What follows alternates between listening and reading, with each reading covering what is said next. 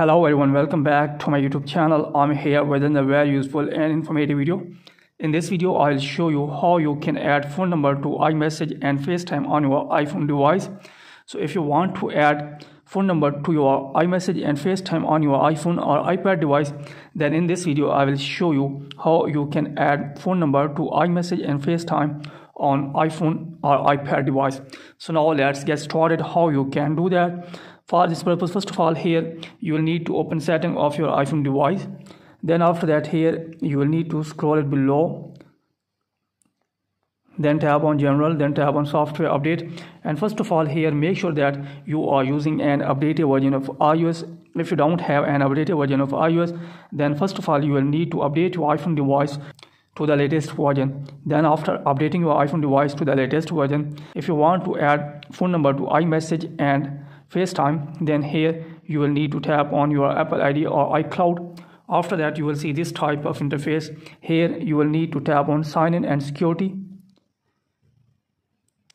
Then you will see this type of interface. Here you can see that the mobile phone number is not added. Here just is Gmail is attached on Apple ID. So first of all, here you will have to add mobile phone number. In order to add mobile phone number to iMessage, here you will need to tap on edit.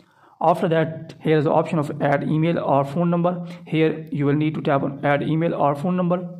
Then here are two options, add an email address or add a phone number. If you want to add a phone number, then you will need to tap on add a phone number. Then here wait for a few moments.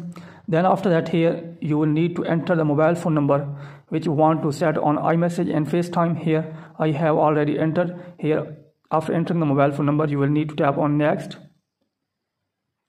Then it's asking me please enter the verification code sent to this number. So 6-digit code will be sent to this number. You will need to copy that code and here you will need to enter that code here.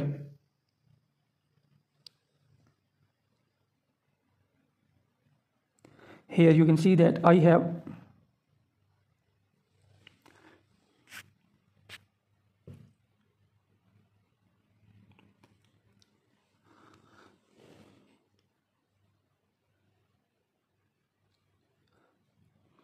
Then here you will need to wait for a few moments.